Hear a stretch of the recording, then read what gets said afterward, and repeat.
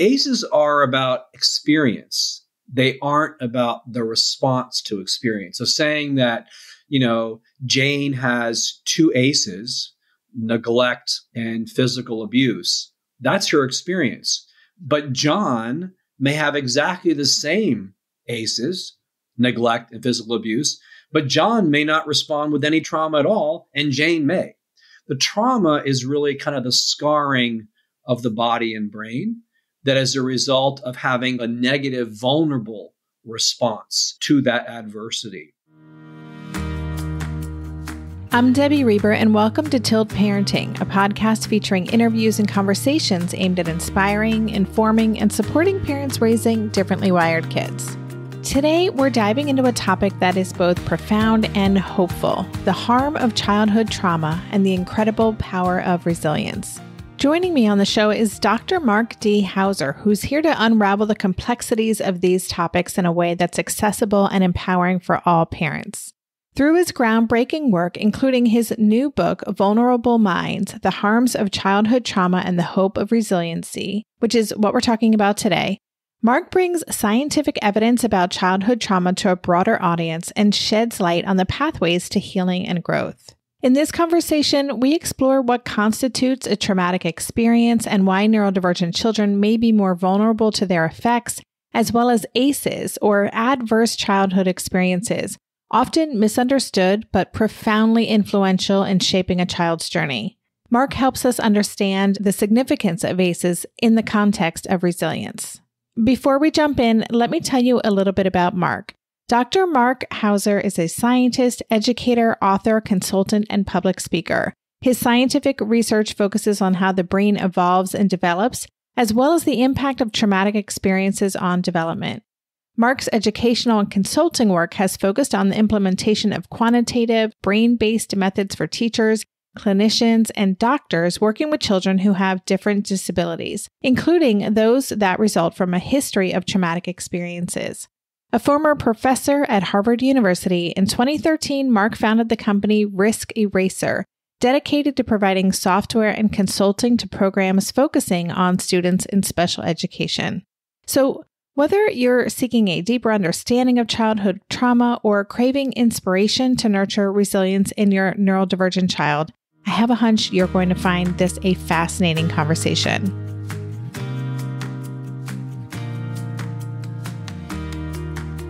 Hey, Marc, welcome to the podcast. Hi, Debbie. Nice to be here. Nice to have you here. We're going to be talking about your new book. Before we get into that, I would love if you could tell us about yourself a little bit and the work that you do in the world. I know you have an extensive background in research, lots of interesting things. So give us a little overview. Yeah, sure. So I think what I'd say is I bring kind of a interesting combination of features to the work I do, which is that I'm trained as a scientist and specifically in kind of the cognitive and neurosciences. So my research interests have always been about how the brain works, how it develops, how it breaks down, how evolution has sculpted brains over centuries and millions of years. And I use those insights as an educator who has spent a lot of time teaching undergraduates and graduate students and postdocs and professors, as well as very young children down to 4 or 5 years of age in schools, both nationally and internationally, with a specific emphasis over the last decade plus on children in special education with different kinds of disabilities, and that include children with different kinds of traumatic experiences that have shaped their development in different and unique ways. In addition, and as you mentioned, my book, I often have written books for the general public because I feel that often there's an extraordinary amount of scientific evidence tucked away in academic journals that are not making their way into the hands of people who really ought to know and who would benefit from that knowledge, which includes teachers and parents and doctors and nurses and so forth. And so the whole goal for these books for the general public is not to dumb anything down, but to treat my audience with great respect and helpfully have them learn from what the scientists have done. So there are practical implications for what I do. Yeah, I'm glad you mentioned that because even when I heard about your book through your publisher, I think my first instinct was like, ooh, this sounds like more of an academic book. And it's not at all. The book is called Vulnerable Minds. The subtitle is The Harm of Childhood Trauma and the Hope of Resilience. So I was instantly intrigued. And then when I started reading it, it does feel very accessible. You share a lot of anecdotes and you really bring the research alive in a way that as a reader is very compelling and allowed me, and I imagine any reader, to really understand what are sometimes very difficult and emerging science topics that you're covering in the book. So I'd love if you could talk a little bit about your personal interest in trauma. So what kind of led you down the road of writing this book? So I think my interest, and thank you for the compliment. I'm glad it was digestible to you. That's always a good sign. I think you mentioned this, and I think this is part of the reason for it, is that I have worked with hundreds and hundreds of children, largely in a school setting, but also internationally. Work I do, for example, in Kenya, in East Africa, with children who are orphans. Kenya itself is a country, a wonderful country that I've lived in for several years and worked in, has, approximately 3 million orphans. Sub-Saharan Africa has 54 million orphans. So there's the magnitude of the impact of children who have lost parents for whatever reason, and now are in a situation where they're having to fend for themselves in many cases, or be taken in by foster care, adopted, or in children's homes or orphanages. So I've been exposed to many, many, many children who have had different kinds of traumatic experiences. And I've been struck over the years by, again, this kind of mismatch between what the sciences have revealed over decades of research, but is not in the hands of the practitioners, which in the case of schools includes teachers, nurses, doctors in case of special education schools, administrators, counselors, therapists, and so forth. And this should not be taken as a criticism. If anything, it's a criticism of the sciences for keeping this tucked in a way which is not necessarily accessible. So I really felt there was a real great urgency and need to get some of these ideas out to a much broader audience, both to make people aware of the magnitude of impact of adversity on children globally, and to bring hope to the issue by shining a light on many of the discoveries that have been made over now several decades that can really help children both recover from traumatic experiences and build resilience against future adversities. And I think many people may think, especially those who are in the therapeutic area, that therapy is an important part of that story, and it certainly is. But what I try to do in the book is this idea of a trauma toolkit, that because of massive individual differences that we see, and the differences both in the experiences, but in terms of responses, that we need not just therapy, that because for some people, therapy doesn't work. For some people, medication doesn't work. So there are other strategies and techniques that can be brought to bear that people really ought to know about so that we can be as great a help as we can to children. Yeah. I appreciated so many of the examples and stories that you shared in the book. And I will share that one of my very first jobs, I worked for UNICEF for a number of years. I spent time in Somalia in the civil war there in the 90s. And I think about the children that I engaged with back then and just think about the resiliency that they were demonstrating. And of course, what's happening in the world right now. It's hard to not think about the trauma that a whole other generation of kids are undergoing. So let's talk about trauma then. You said the term traumatic experience. What is a traumatic experience? Do you have a definition for that? Yeah, so this is actually an important piece of the book, and having listeners who are educators and parents. Several of your listeners may be aware of this idea of adverse childhood experiences, or ACEs, because that term has been certainly floated around a good deal. Without going into details of the history, it really came to the fore in about 1998, based on work by a preventative medicine doctor, Dr. Vincent Felitti, who with his colleagues really put that concept on the map. That was an important piece because what it really showed, to sort of abbreviate the result, is that adverse childhood experiences like neglect and abuse, parents who may be divorced or have mental health issues themselves, or domestic violence, and so forth, that those experiences can greatly impact the physical and mental health risks of children. And the results really were staggering at the time. And now, of course, many years later, what we've learned is that those adverse childhood experiences are not specific to Southern California, where they were first discovered, but are really global phenomena. The World Health Organization notes that approximately 1 billion children each year globally are maltreated. So these are staggering numbers. But ACEs are about experience. They aren't about the response to experience. So saying that, Jane has 2 ACEs, neglect and physical abuse, that's her experience. But John may have exactly the same ACEs, neglect and physical abuse, but John may not respond with any trauma at all, and Jane may. The trauma is really kind of the scarring of the body and brain that is a result of having a negative, vulnerable response to that adversity. And the reason why that Jane and John example is so important, and this is what I really focus on in the book in some sense, is that some people have traumatic responses to those ACEs, and some have resilient responses. And we need to understand both, because we need to understand what leads to greater vulnerability and what leads to greater resilience. And the answer, as in so much of human life, is a combination of nature and nurture.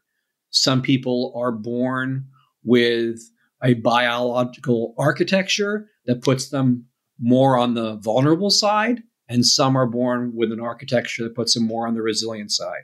And then depending on the experiences, you can shift up and down that scale from vulnerable to resilience. And the sciences has brought a great deal to bear on that dimensionality. And that's why we need to get away in some sense from just saying, this is a child with trauma, because different aspects of the experience can shape what I call traumatic signatures. For example, neglect or deprivation results in different signatures of brain function and body function than does abuse. And that's really important because for teachers, parents, clinicians, doctors, recognizing those signatures is the key to designing interventions that are going to help with recovery. Wow. Okay. There's so much in what you just shared. Let's take a quick break, and I want to talk a little bit more about ACEs and also the way that being neurodivergent may impact how an ACE is responded to.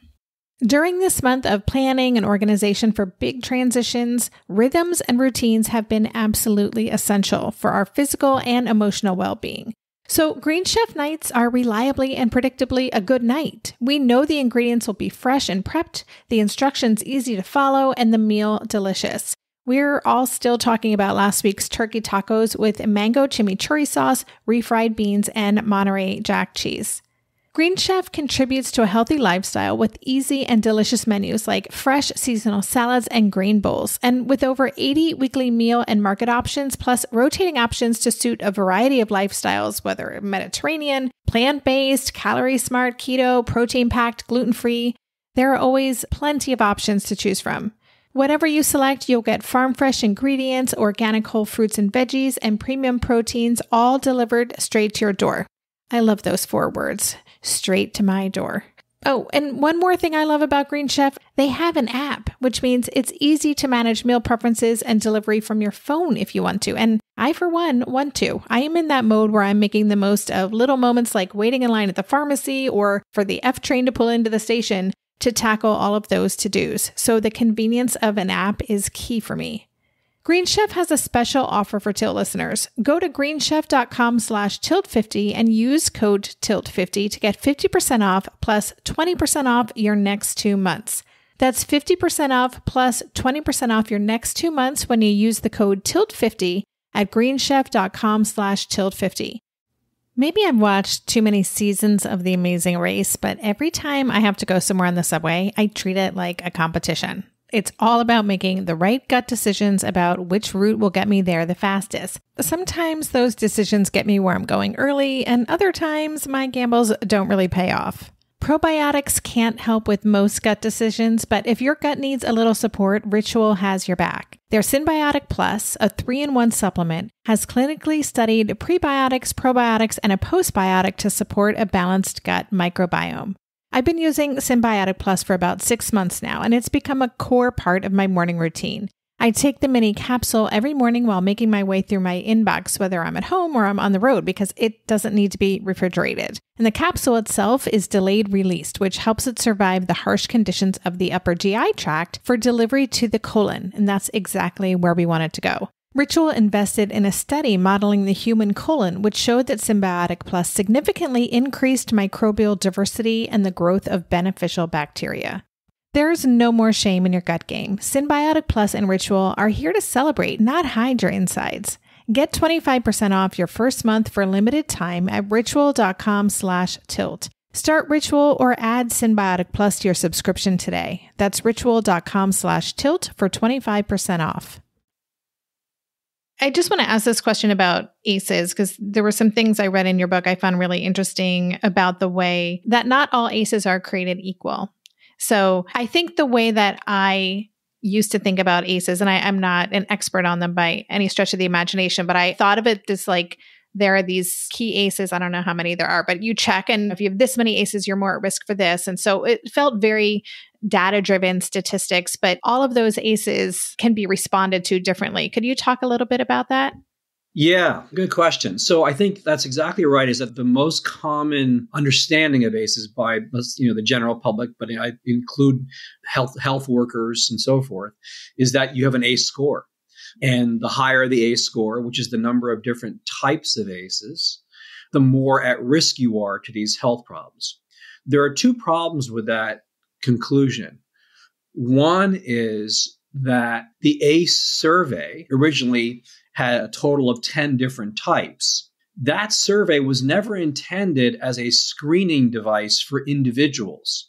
It was meant to look at populations, that populations with a higher number of ACEs will, on average, let's say, have a higher health risk of certain kinds of physical and mental health problems. But it's often been used as, if I've got 4 ACEs, I, Mark, am more vulnerable to these health risks. And that's not what the intention was. That's important because in certain parts of this country and elsewhere, the ACE score is often being used in health insurance and health policy to determine treatment. And I think that's potentially a very dangerous and risky conclusion. So that's the first point. The second is, and this is a framework that I use in the book that I've developed, is that the sciences leads us to think about different dimensions of adversity that shape potentially the response, both traumatic and potentially resilient. So I use this framework that I call the adverse T's, and one can think of it as kind of the fingers of your hand because there are 5 dimensions. The first one we've already mentioned, type. And as I note in the book, and you kind of alluded to this a little bit, the typology has grown since the original 10. Because when Felitti and his colleagues developed it, they were really thinking about what happens within the family. But we, of course, know that many different types of adversity happen outside the family. War, community violence, poverty, discrimination, oppression, and so forth. So it's important to broaden that typology. That's the first one. The second, and this is fundamental, is timing. When does it occur during development? The originators of the survey define childhood as birth to 18. But we know that there's a lot of potential exposure to adversity prenatally, and that development doesn't stop at 18. The frontal lobes of our brain, which is kind of the housing of this key set of functions called the executive functions, which are things like attention, working memory, self-regulation, and planning, that system continues to develop until the age of about 23 to 25. So development doesn't stop in childhood at 18, it continues. But even maybe more importantly, Birth to 18 is a huge developmental period. And we know there are little windows of opportunity where if certain experiences don't happen, you can either delay or completely derail certain kinds of developmental processes. So timing is critical. Third T is tenure. How long does it last? Some types of adversity may be very acute, short-lived. Others may be very long-lived. A child, you mentioned Somalia, a child living in a poor area. I work in areas like in Kenya where there's extreme poverty in certain places. Those children are living in poverty for maybe their entire childhood, long-lived. Whereas take something like COVID, which for some people in some parts of the world caused a loss of income, and for a 2-year period, they may have been suffering because they didn't have resources they were normally having. 2 years is still relatively long for a child, but it's shorter than the entire childhood. The fourth is what I call turbulence, and that's really kind of the predictability or controllability of the adversity. A child who's got a father who sometimes is drunk and comes home and is abusive, that's kind of unpredictable and uncontrollable. Whereas a child living in sustained poverty, they can't control it, but it's predictable. Day after day, I may not have any kind of access to food or shelter and so forth. And then the last one is toxicity.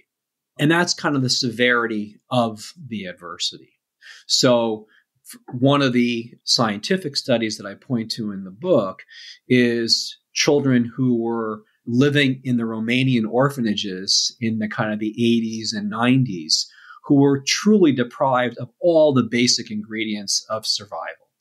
That's an extreme form of neglect and deprivation. Other children may be in situations where they've lost a father, so they have less caretaking than they would if they had both parents there. May have less access to books, so cognitive enrichment is declined. So there's different severity of these adversities. To put it all together, these dimensions of adversity can potentially shape the outcome when you have a traumatic response. And for example, relevant to your initial comment about neurodivergence and so forth, we know, for example, that children with disabilities like autism or Down syndrome are more susceptible to different kinds of adversity, including things like neglect and abuse. We know that children who are younger, birth to 5, are more susceptible to adversity than older children. And so these dimensions play into potential vulnerabilities and how that shapes the response of the child. Thank you so much for walking us through the adverse T's framework. I found that really fascinating in the book, and I was going to ask you about that, and I so appreciate how you broke that down for us. I'd love to talk a little bit more about neurodivergent kids. You said that neurodivergent kids are more susceptible. What can you share about the way being neurodivergent might impact the way a child responds to an ACE, meaning whether it is embedded as a trauma or it is something they respond to with resiliency? How does their neurodivergence impact that? Yeah. Take, for example, the nature of attachment as kind of an example to think about the developing child. One way that many developmental scientists like to think about the nature of attachment is that sort of the analogy to a tennis match. Child serves up a need, parent returns the serve. Now, when that's working efficiently or effectively for the child and the parent through attachment, there's a timeliness to the serve and return. That doesn't mean that every serve a child hits should be returned or can be returned. But when there's a good synchrony to that relationship, then things seem to develop well.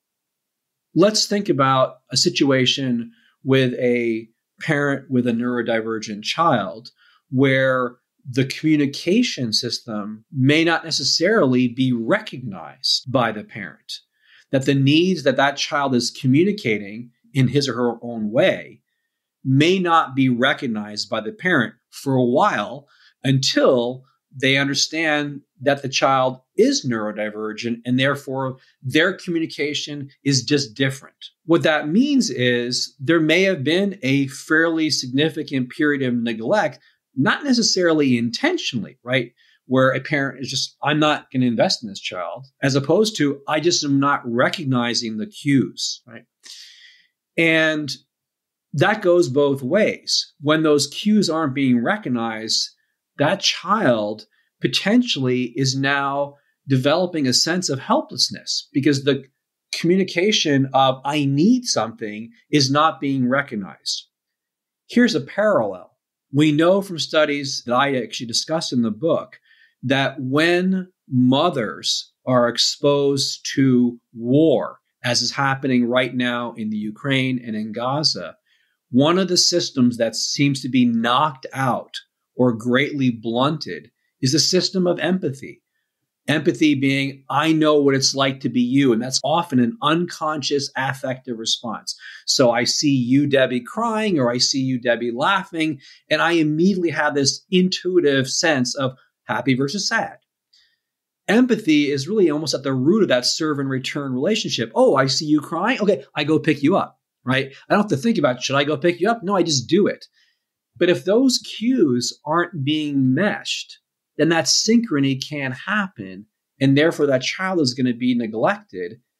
And because of that serve and return relationship being broken, the confidence about the safety of the environment and the ability to explore is going to be reduced. A child who's got a strong attachment feels the world is safe because they know that if I go raise my hands or cry, someone is going to respond to me. If that doesn't happen, why would I go explore an unsafe world? So curiosity begins to be buffered. And so that's the kind of the feedback that can happen when those communicative signals aren't interpreted in a way that meets the child's needs.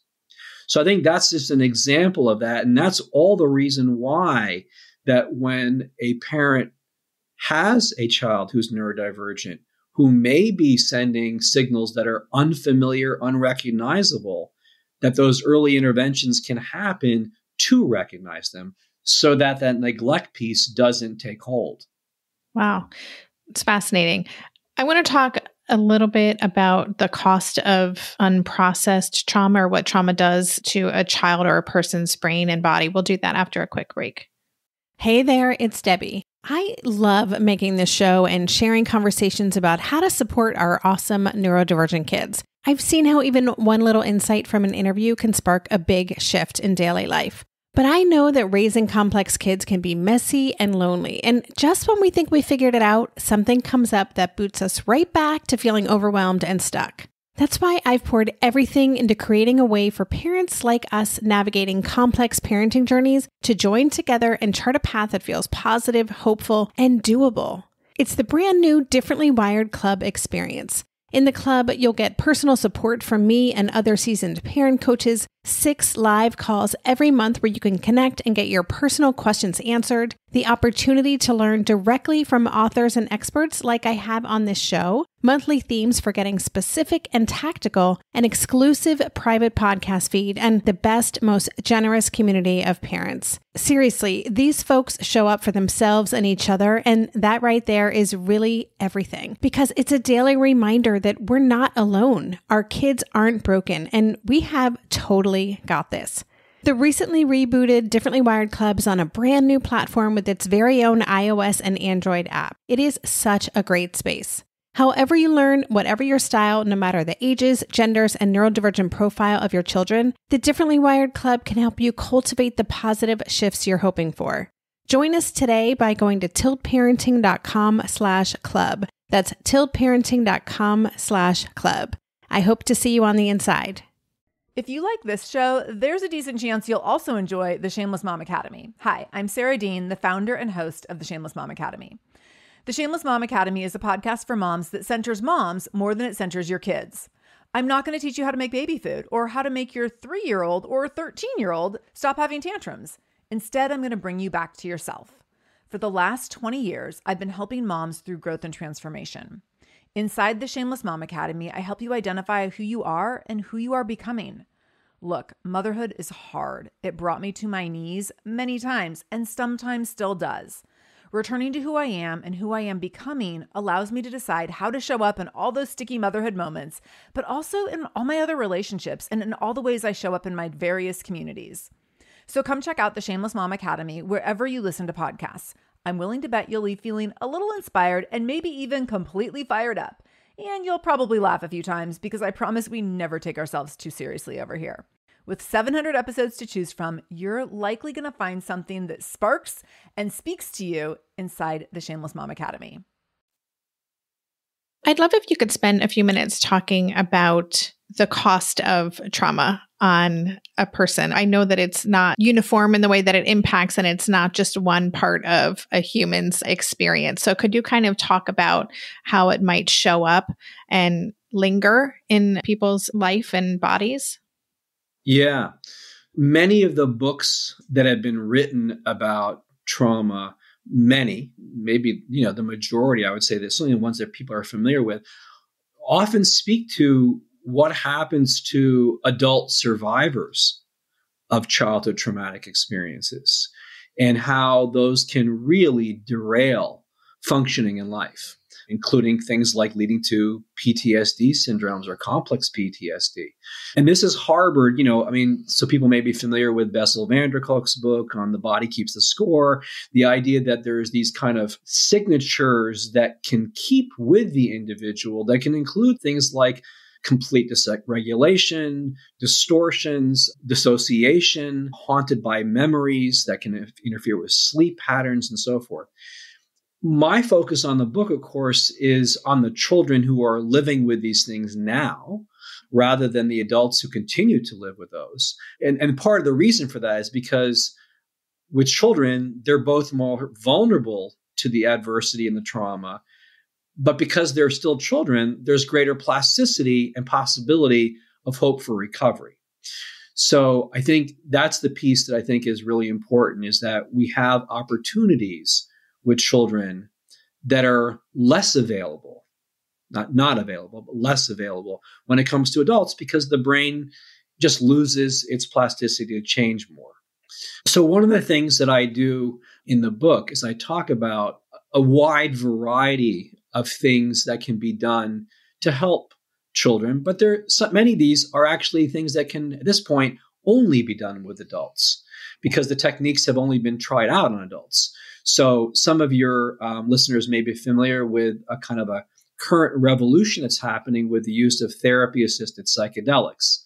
These are strategies that at this point are only available to some extent with adult populations, because we certainly have no idea about the long-term consequences or effects on children. But the hope there is that for people who have long sufferers of things like depression, major depression, and complex PTSD, that despite treatment with medication and therapy, they've been resistant. Certain psychedelics with therapy have opened the door to those people to recover, often from childhood traumatic experiences that are affecting them to this day. When it comes to children, there are many techniques that have been used to help, for example, with emotional dysregulation. So one of the ways in which, for example, different kinds of abuse, like emotional abuse, physical abuse, sexual abuse, often show up in children is very significant emotional dysregulation. Because for that child, what the abuse has done is it's made the world seem very unsafe, and therefore they are on high alert and vigilant to any kind of threat that's going to continue what's going on. That's an adaptive response.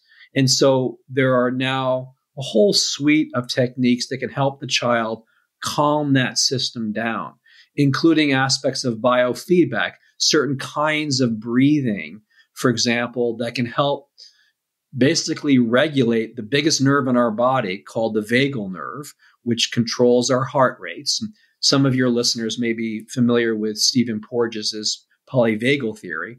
And the basic idea is to gain greater control over heart rate, the autonomic system, so that when things seem unsafe, they have a way of tamping that system down in a better way. There are a variety of other strategies that really focus on that emotional dysregulation piece, including things like gaining greater awareness of what one's body is doing at the time. Many of the children that I work with, they're sitting there and they're hyperventilating. Their fists have gotten all tied up. They're sweating and they have no idea that's going on. So body scans and check-ins to what the body is doing can help bring greater awareness to that, which can then help as a conduit to greater emotional regulation rather than dysregulation. Just to close that gap, because I mentioned this distinction between types, neglect really can undermine that executive system.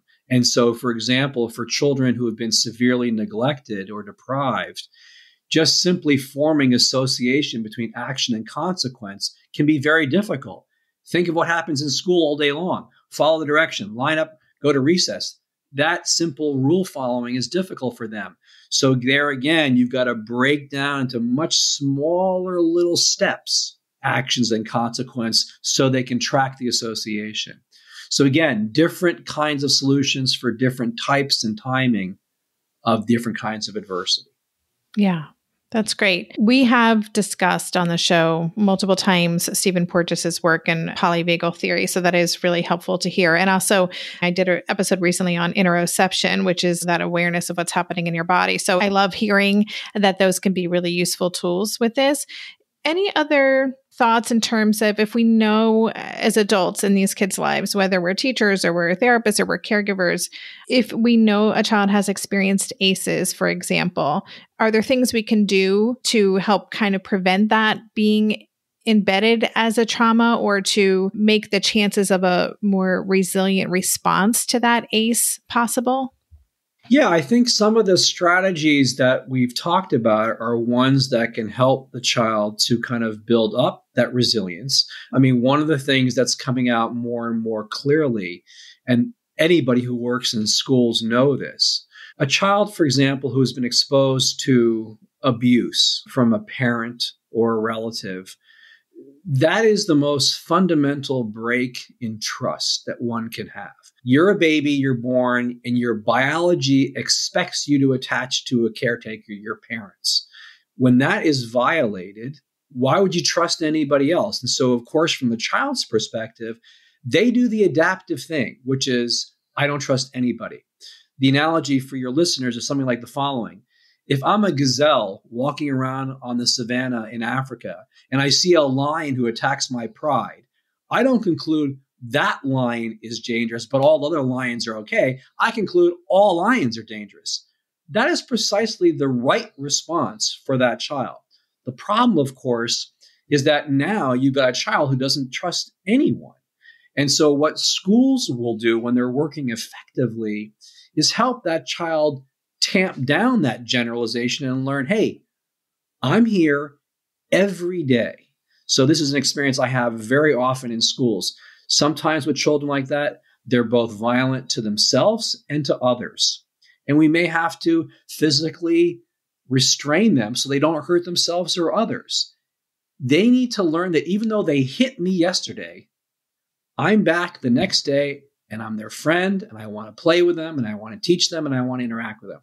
And sometimes they're like, I just hit you. How could you do that? I said, because I want to help you. And then they slowly begin to trust others. But that trust is key. That is why, by the way, just to add, since I work internationally and a lot of the book is designed to help people think internationally, because what can be done within the United States is not necessarily what would work in other countries. But even for those of us who work within the United States, we have a wealthy immigrant population coming from different cultures where the expectations for care and so forth are often wildly different. So we need to understand that cross-cultural variation. So I mention that because how we respond has to be sensitive to that kind of difference. But the key is that when we are working in schools, we need to support the people who are working in support so that they have year after year the same staff that can work with those kids. Because these are kids who have lost trust, and you can only gain trust if you're there over and over and over again. I know you, you're always here for me, and I trust you. And that's how that generalization basically fades away. So they begin to trust a much larger group of people. That is such important work. I'm thinking of a conversation I had with Dr. Lori DeSottles, who is doing a lot of work in her most recent book is called, I think, Intentional Neuroplasticity, and it's about trauma-informed schools. I think what you just shared is so important of just the importance of an educator consistently showing up for this child and helping to build perhaps a secure attachment if the child hasn't had that. What other ways can a school be trauma informed? Are there any other things that could make a hallmark for that? Yeah, I mean, a common kind of framework for thinking about this is what's often called the 4 Rs of trauma-informed organization. So realizing that traumatic experiences are common, and this is an important thing for the victims. Often, I certainly interact with adults who think there must be weird and different that they were the ones who were abused as children. And when they understand that, sadly, deeply sadly, this is not a rare experience, but a relatively common experience, that can often be helpful that it is a common experience. So we need to realize that. The second R is recognizing that there are these different kind of traumatic responses. Because by recognizing these different traumatic responses and not just focusing on the experience, right? Not concluding that just because you had an experience, you're going to have a traumatic response, but there are some who do. That's going to let us help basically intervene, right? To build resilience in individuals. That's the third R. And then the fourth is resisting re-traumatization. And that's important both for the children where we're working in schools and for the practitioners. I really want to emphasize here that in many schools where I work, and I think this is probably very common across the globe, that many teachers are individuals who they themselves were traumatized as children. And working with children who have traumatic experiences can be re-traumatizing. And that means that we need to build schools where the health of the teachers is taken care of. Because if they're not healthy, they can't help children who are not well. And so that re-traumatization is both avoiding ways that we can re-traumatize children who are living with traumatic experiences, as well as helping the practitioners who may see a child who's neglected and be reminded of their own neglect. And now you've got a loop between the teacher and the child, and that's not healthy for anyone. So that suite of those 4 Rs is a very broad framework. Now, of course, as I say, the details are what matters of how you recognize, how you respond, and how you avoid re-traumatizing. But that's a framework that's useful for any organization, but it's particularly important for schools. I would just add one piece because I think it's important as well. Many, I think, have commented on the fact that we've gone into a space now which has often been a kind of a really heavy nurturing attitude towards children that may have not done justice to children because it's not allowed them to build up grit and character and their own kind of internal ability to resist. And so I think we also have to avoid having too many direct conversations about, oh, you experienced this kind of trauma, or are you thinking about suicide, or that may be doing more harm. We have to avoid being too overbearing on that nurturing side and thinking about ways in which we can help children on their own build resistance. And so I think there's a balance here. I think many recently have commented on teaching children about social emotional, or what I often call soft skills. It's an important piece, but it can tilt the other way, that we are so protective that the child's not developing their own ability to fight back against certain kinds of experiences that may be adverse. Yeah, thank you. Question that just popped into my head I want to ask is, a lot of adults in my community are discovering their own neurodivergence as they parent a neurodivergent child. And that has been really fascinating to observe and how they're internalizing and making sense of their childhood and their experiences. And so we have this whole generation of neurodivergent kids growing up, hopefully with a stronger sense of self and self-awareness of who they are and their strengths and their relative weaknesses. And I see that hopefully as part of a sea change in how we're responding to and understanding neurodivergence. So that's my long-winded way of asking, is something similar happening with trauma? Because I imagine there's a lot of adults who have trauma that they've never even known was there. And now that we have Bruce Perry's book, What Happened to You? And, there's just much more awareness of trauma as something that a lot of people have experience with, or ACEs. So do you see a sea change or a shift happening in the way that we as a society as a whole will be experiencing and engaging with trauma? I do. I think there is a change. And as in any change, there's some positive aspects of it. And I think there are some negative aspects of it. On the positive side, the stigma that's often attached to mental health issues, I think has greatly diminished. At least, in this country and some other countries. It's still the case that in many countries, some of the ones that I work in, like in Kenya, that mental health issues are still stigmatized, as are certain experiences like having been sexually abused. There's still strong stigmas in many places in the world about that. That's the positive, is that there's brought greater awareness. I think in some ways, as many, of course, are aware, because of what happened during COVID, and that the lid of mental health crises across the globe was lifted and we were brought in direct contact with it, that awareness has been a positive in that we now know that it's a common experience and we can better treat it. The downside of it is that the word trauma has become part of the colloquial language, as have many of the mental health disability terms, like autism, like bipolar, like anxiety. These terms are now used like the color green. They're just part of the common language. And that's unfortunate, I think. We are certainly seeing this in schools where kids are coming in self-diagnosing because they saw something on TikTok. That is really unhealthy.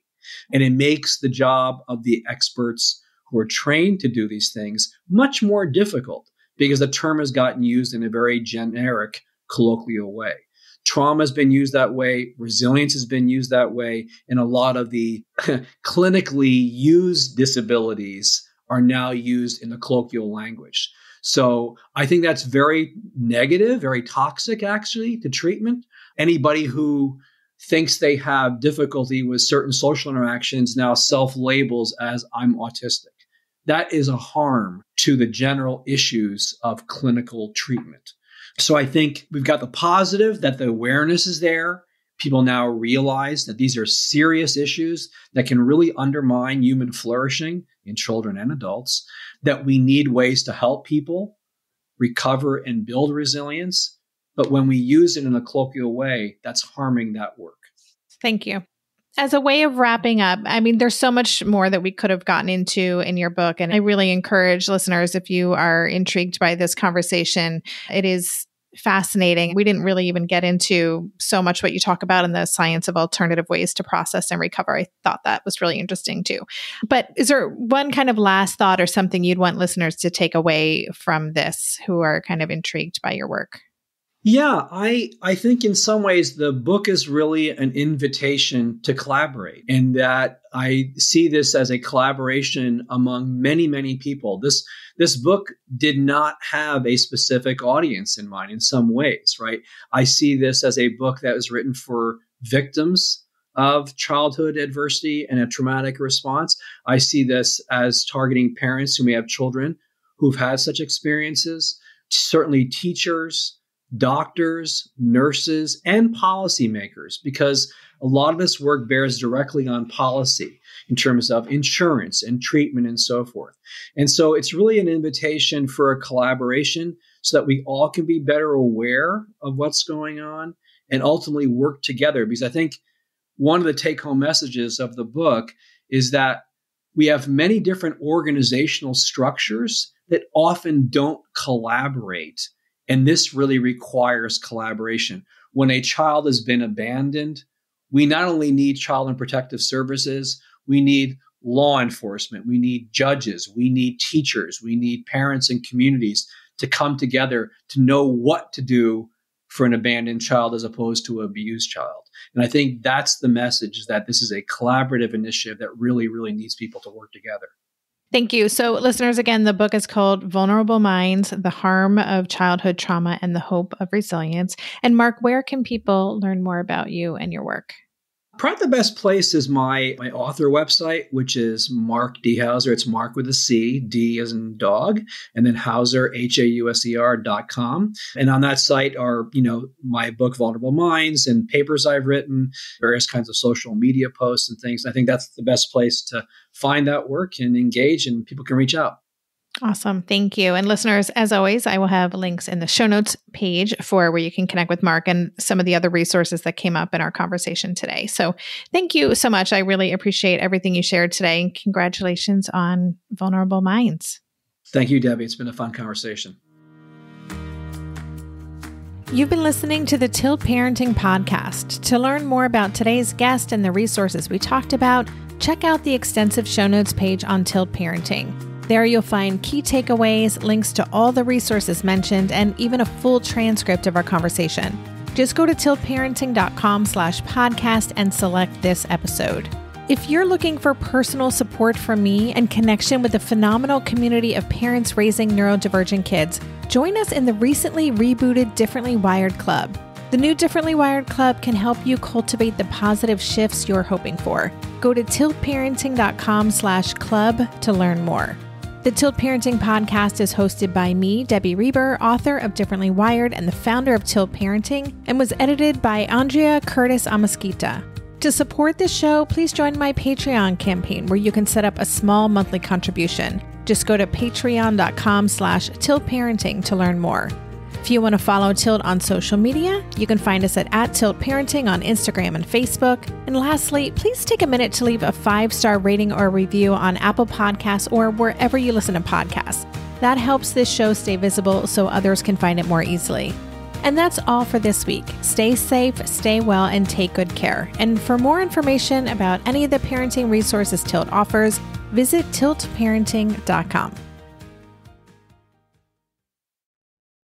Are you overwhelmed by the things that get in the way of you doing what you want to do? Are you looking for ways to simplify life to better align with your values? Do you want to create space in your schedule so you have room for more of the good stuff? Play, joy, relationships, gratitude, and more?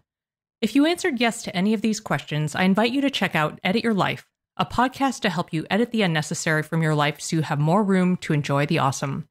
Through episodes with me, Christine Coe, and a range of super smart, compassionate, and thoughtful guests, you'll come away with big picture insights and practical ways to declutter your home, schedule, and mental space without getting bogged down by perfection. I have always believed that small moments and actions matter tremendously. My goal is to help you find agency and space in your life through doable baby steps that will leave you feeling accomplished instead of overwhelmed. Check out Edit Your Life wherever you enjoy your podcasts.